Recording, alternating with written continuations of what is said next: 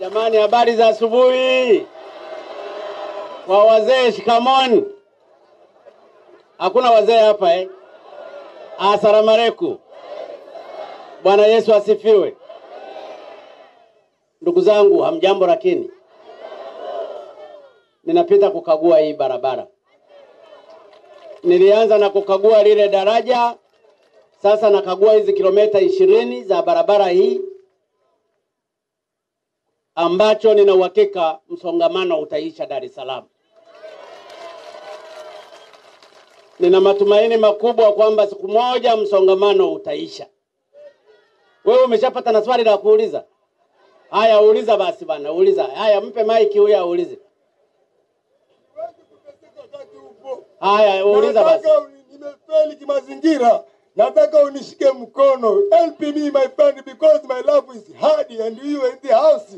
Help me my friend, anything you are my friend. Excuse you are my father and you are my president. Haya, nimekusikia. Sasa ungenizungumzia Kiswahili ningekuelewa vizuri, ningekusikia. Lakini sasa umezungumza lugha ambayo sio lugha ya taifa hili. Hata hawa wote hawakuelewi. Nafunga, wewe ni kabila gani? Mimi ni Mchaga wa Marangu Mtoni. Mchaga, basi ungezungumza Bwasheshi, mboni Bwasheshi ningepesa kwanza Bwasheshi. Nikaneme Kongo atajone makine. Haya, ndugu zangu wananchi wa Dar es Salaam, mimi na wasalimu tu. Sikutegemea kama nitakuta watu wengi hivi njiani. Lakini kinachonishangaza ni maendeleo makubwa mnayoyafanya. Hata hapa pamebadilika sana. Hongereni sana wananchi. Lakini ninachotaka kuhakikishia, serikali yenu iko pamoja na ninyi. Haitawaacha katika raha, katika shida, tuko pamoja. Ninajua kwa sasa hivi tuna tatizo moja kubwa kidunia la ugonjwa wa corona. Ni ugonjwa mbaya. Napenda nitoe msisitizo, ndugu zangu, wananchi mnaonisikiliza. Kila mmoja wetu achukue tahadhari ya ugonjwa huu. Ugonjwa huu hauna tiba. Na kama mlivyosikia kwenye vyombo vya habari, umeshafika kwa majirani zetu. Ugonjwa huu mbaya. Mimi kama kiongozi wenu ninatoa wito. Kila mmoja wetu achukue tahadhari. Msigusane mikono kwamba ukimsalimu ndiye ataona unampenda sana. Hapana. Kuepuka ni vizuri zaidi kuliko tiba. Sisi kama serikali mlioiweka madarakani, napo tumejipanga. Waziri wa Afya ameshatoa maelezo. Tutaendelea kutoa maelezo. Na vipongeza vyombo vya habari kwa kuendelea kutoa elimu kwa Watanzania wote. Tupunguze mikusanyiko. Na kwa sababu ya hilo, ninafahamu kitu kingine ambacho kinaletaga mkusanyiko sana. Ni mbio za mwenge. Na tulitegemea kuwasha mwenge hivi karibuni kule Zanzibar, ambapo ungeweza kutembezwa na kukimbizwa Tanzania nzima. Ndugu zangu, mnafahamu kila palipo na mwenge panakuwa na watu wengi na unakesha asubuhi na mchana na usiku. Nimeamua mbio za mwenge hazitafanyika mpaka corona iwe imeondoka.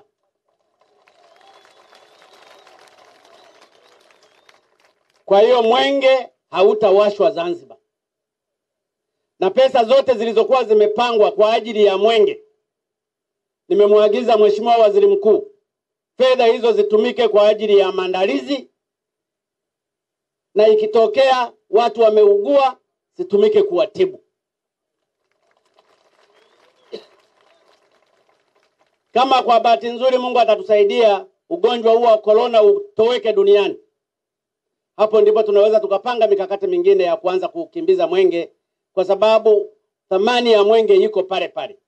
Lakini kwa sasa hivi mwenge usubiri kwanza, tushughulike na hili tatizo.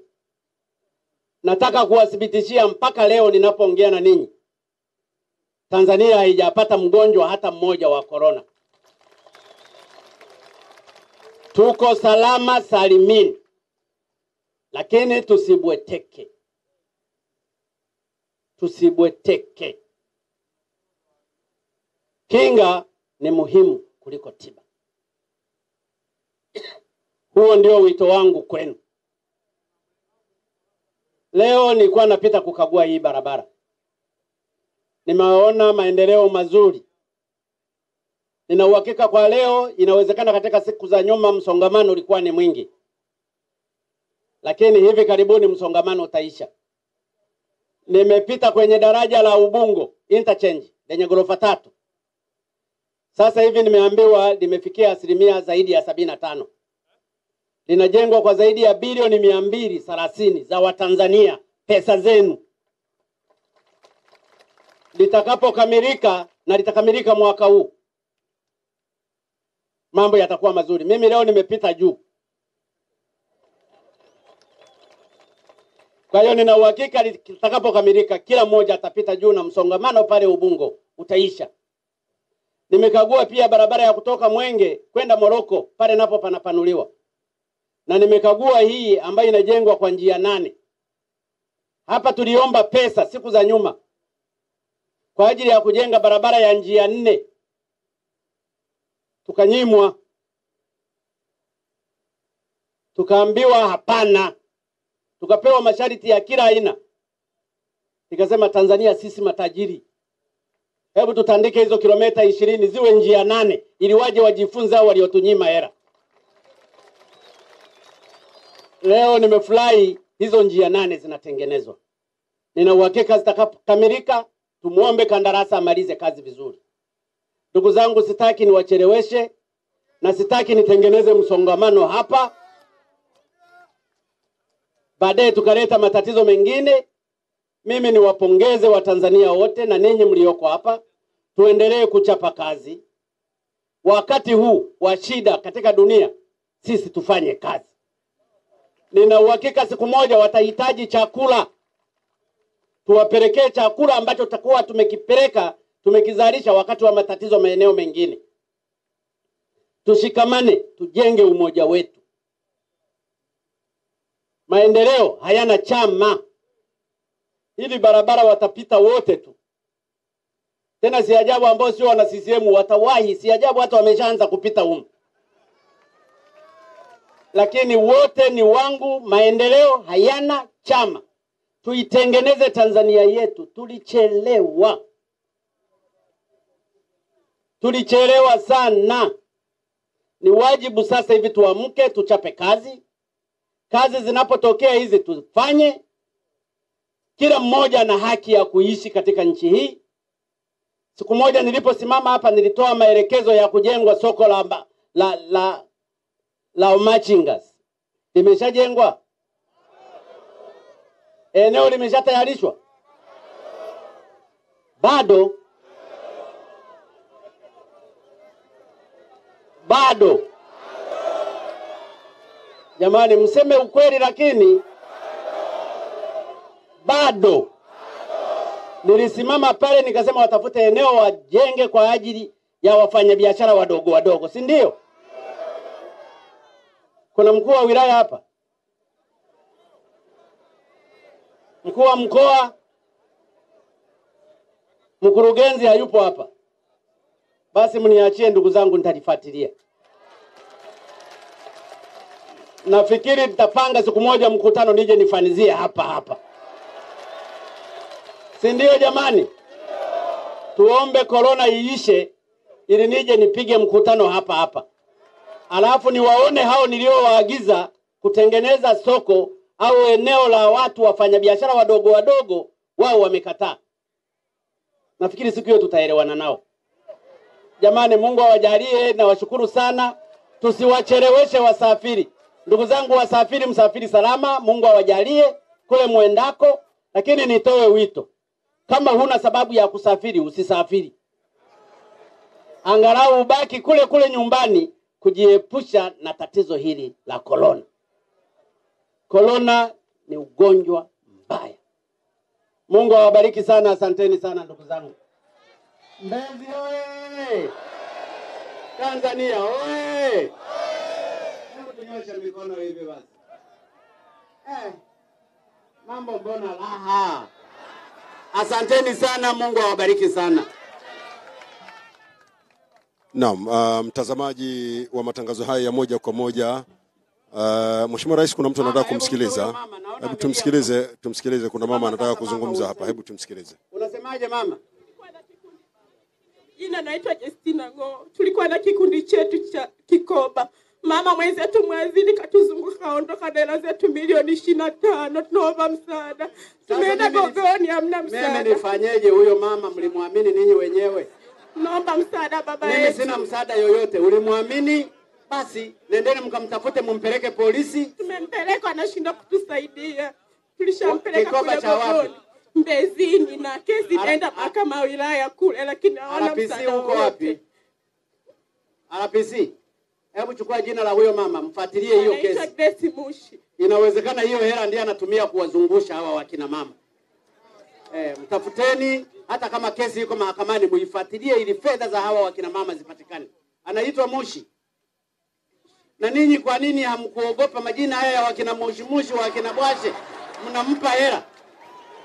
Haya bana, asanteni. Mungemtafuta Mpare, wale wangewatunzia. Wewe wakina Mushi. Haya basi, RPC atashughulikia. Chukua jina lake, RPC ufuatilie. Haya jamani, na wewe unaitwa Mushi. Wewe unaitwa nani RPC? Unaitwa nani? Wewe Taibu nilifikiri na wewe Mushi. Haya jamani, asanteni. Mama unaitwa nani? Jesina nani? Renato Singowo. Ngowo. Wewe kutoka Songea? Nimetoka Iringa. Wewe Iringa Kamwene? Mnogage. Makasi. Sasa ninyi watani zangu unampa Mushi kweli Yesu? Anatuzuru baba. Haya atawashughulikia RPC. Pole sana. Jamani asanteni sana. Haya, mtazamaji wa matangazo haya moja kwa moja, Rais wa Jamhuri ya Muungano wa Tanzania amemaliza kuwasalimu wananchi wa Mbezi Mwisho hapa jijini Dar es Salaam na kueleza mambo kadha wa kadha. Kwanza ni maamuzi yake kwa mujibu mamlaka alionayo kuahirishwa kwa mbio za Mwenge wa Uhuru, lakini pia maendeleo ya ujenzi wa daraja la barabara za juu za Ubungo ambazo serikali inatumia bilioni 230 hivi kukamilisha ujenzi huu, lakini pia upanuzi wa barabara hizi kubwa. Kuna hii ya Samna Juma, kuna hii inayotoka Ubungo kuelekea Kibaha, zote zinafanya kazi nzuri na serikali ya awamu ya 5. Mheshimiwa Rais sasa anaendelea na ziara yake.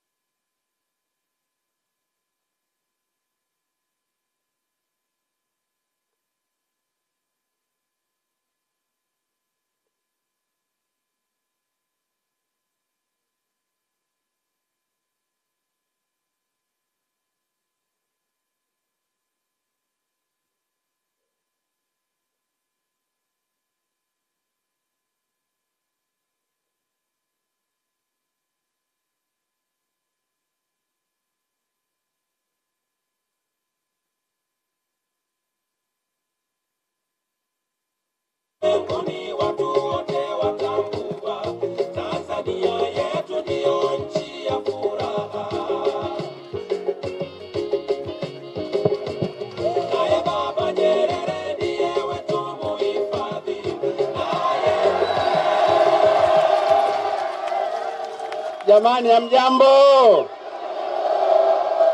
Nimeshindwa jamani kupitiliza kwa sababu mmeamua ninyi wenyewe mnataka niwasalimu tu. Basi leo na wasalimu shikamoni wazee wangu. Asalamu alaykum.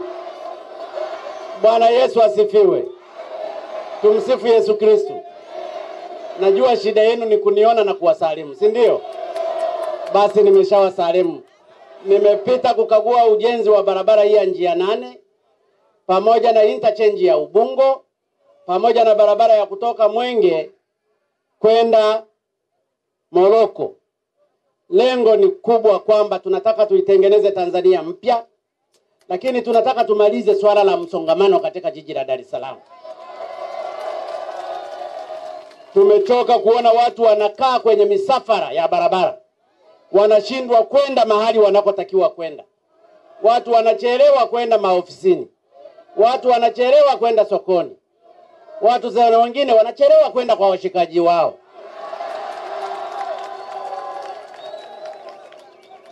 Na ndio maana tumesema ni lazima tujipange sisi kama serikali kwa ajili ya kuwatumikia Watanzania wote bila kubagua vyama. Mimi kwangu maendeleo hayana chama. Watanzania wanahitaji maendeleo zaidi kuliko vyama.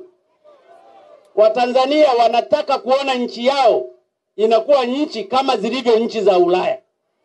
Watanzania wanataka kuona mali zao zilizokuwa zinadhulumiwa zinaingia kwenye mikono yao. Wanataka kuona fedha zinazotolewa zinakwenda kutengeneza mabarabara, zinatengeneza mahospitali, zinapatikana madawa, zinajenga mashule, zinatengeneza maflyover, huduma zote zinapatikana. Hilo ndio jukumu langu na hiki ndicho kiapo changu nilichokitoa kwenu wa Tanzania, kwamba mimi vyama pembeni. Kwanza ni Tanzania. Nimekuwa siku zote nikizungumza. Ninafahamu wizi ulivyokuwa ukifanyika katika nchi hii. Mnaweza mkajiuliza kwa nini leo tunajenga flyover pale Ubungo? Kwa nini tunajenga Mfugale? Kwa nini Dar es Salaam tuna bilioni 660 zinajenga vijibarabara mpaka vya mitaani? Tunapanga 40% ya fedha tunazozikusanya kwenda kwenye miradi ya maendeleo. Sio kwenye chai ofisini. Sio kusafiri kwenda nje. Sio semina. Na ukifanya haya, ninajua wenzangu watanichukia kidogo, lakini ninajua Watanzania wananipenda pamoja na ninyi. Ninajua ninayoyafanya ni kwa maslahi mapana ya Watanzania, hasa Watanzania maskini. Kwa hiyo ndugu zangu, tuendelee kuchapa kazi, tuendelee kumtanguliza Mungu mbele, kila mmoja kwa imani yake, lakini tujenge Tanzania yetu. Mimi ni mtumishi wenu na nataka niwaambie ndugu zangu, siku moja mtanikumbuka. Na mimi ninajua mtanikumbuka kwa mazuri, si kwa mabaya. Kwa sababu nimesacrifice maisha yangu kwa ajili ya Watanzania maskini. Kwa hiyo tusimame pamoja, tusibaguane kwa vyama, tusibaguane kwa ajili ya dini zetu, tusibaguane hata kwa makabila yetu. Sisi tuijenge Tanzania. Na Tanzania kwa sasa, nataka niwaambie ukweli, ni miongoni mwa nchi 5 katika Afrika ambao uchumi wake unapaa. Na ninyi ni mashahidi, sizungumzi siasa. Reli ya treni ile ya umeme inajengwa. Miradi ya hydroelectricity power ipo. Barabara zinapanuliwa. Hospitali zinajengwa. Kila mahali operation zinafanyika. Maji, miradi inafunguliwa. Wasione vyaelea vyaundwa.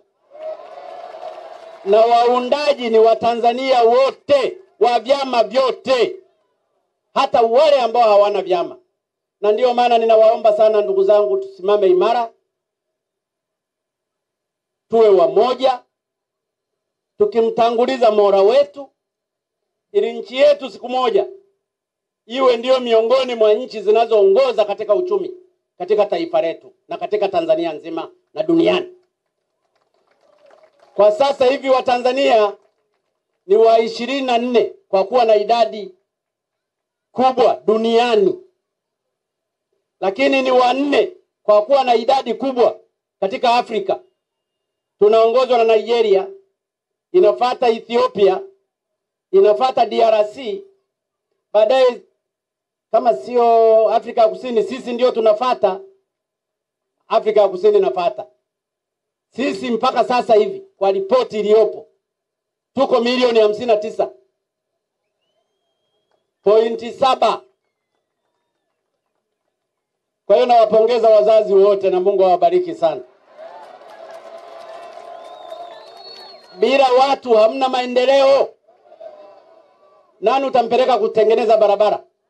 Nani atakwenda kufundisha? Nani atachimba mitaro? Nani atakuwa mamalishe? Ni lazima pawepo na watu.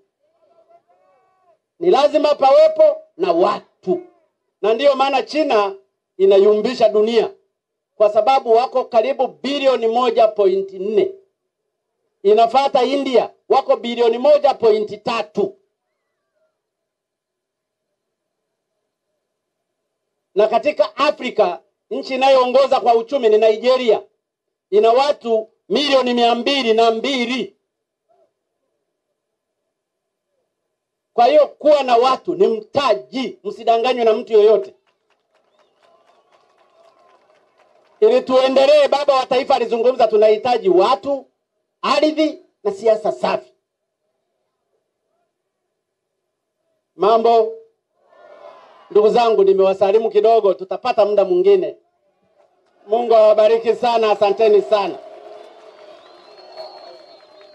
Hii stendi bado hawatozi hela, si ndio? Wanatoza. Mbona hii stendi tulisema ni ya bure?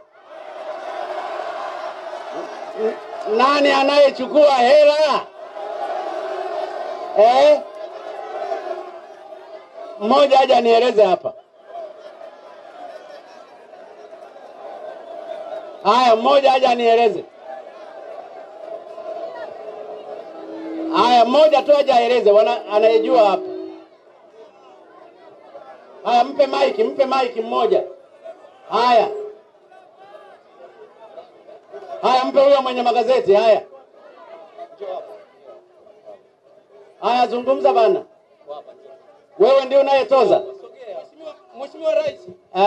Mheshimiwa Rais, nashukuru sana kwa kunipa hii nafasi. Kwa majina naitwa Edinton Kimaro Kikura, au kwa jina la utani wananiita Trumpo. Hapa TANROADS wanachukua hela shilingi 1,000 kwa kila gari. Na hata tukienda chooni pale na ni shilingi 500. Alafu vile vile nilikuwa nauliza manispaa hawachukui hela. Manispaa hawachukui. Hicho ndicho nilikuwa nataka. Ndio. Kwamba manispaa hakuna kuchukua. TANROADS kwa sababu ndio waliojenga kituo hiki. Pamoja na kuhudumia choo. Otherwise choo kile kitatuletea kipindupindu. Ili kusudi wa kusafisha naye ashughulike. Basi wewe unabaki na mavi nyumbani kwako, halafu hapo nakuja kukata. Mbezi oye! Jamani, asanteni sana, kazi njema. Naam, ni Dr. John Pombe Magufuli, Rais wa Jamhuri ya Muungano wa Tanzania, akihitimisha kuwasalimu wananchi wa Mbezi Mwisho hapa stendi. Amezungumza nao mambo kadhaa yakiwemo dhamira yake ya kuhakikisha anaboresha miundombinu, lakini pia maendeleo makubwa ambayo Tanzania imeyafikia mpaka sasa, pamoja na kuhakikisha awamu yake inaacha alama na Watanzania wanamkumbuka kwa kazi nzuri aliyoifanya. Ziara ya Mheshimiwa Rais Magufuli inaendelea.